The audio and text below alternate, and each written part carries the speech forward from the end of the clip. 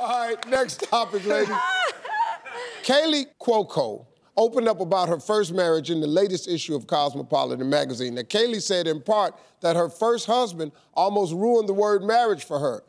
She also said, the person I ended up with was not the person I originally met.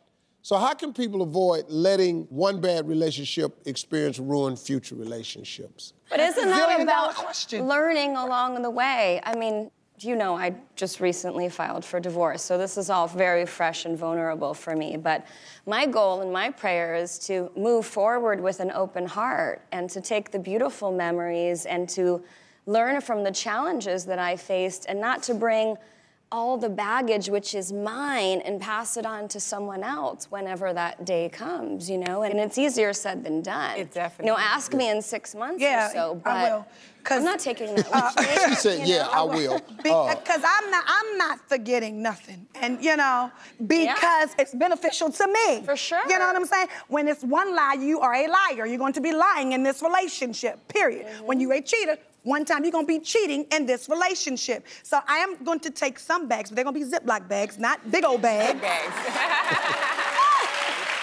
I do love what you said, how you're openly admitting that you're gonna take your experiences, because that's what they are. But I think a lot of women are slave to their experiences. Right. You know, you've been beat down. Well, those wounds have to heal, and the only way to do that is to really take time to heal so that you're not bringing that into the next situation. Well, let me tell you what men do. I'm on my third marriage. I just keeps on getting married. But can I just say that I love Marjorie, though? Too. Like, so. My spirit animal. Yeah. Hold on to that. And that one right there is the girl of my dreams. Because what I did was, instead of me taking the baggage from two marriages, all I did was I figured out, okay, man, what do I really want? See, that sounds like a very mature, you know, thought process. Right.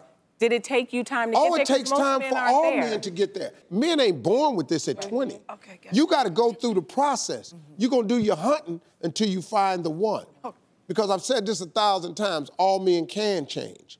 All men will change. But there's only one that we changing for. It's just one. Hey, ladies, thank y'all for being here today. If you've got a question for our panel, hit us up on our Facebook page. We'll be right back, everybody.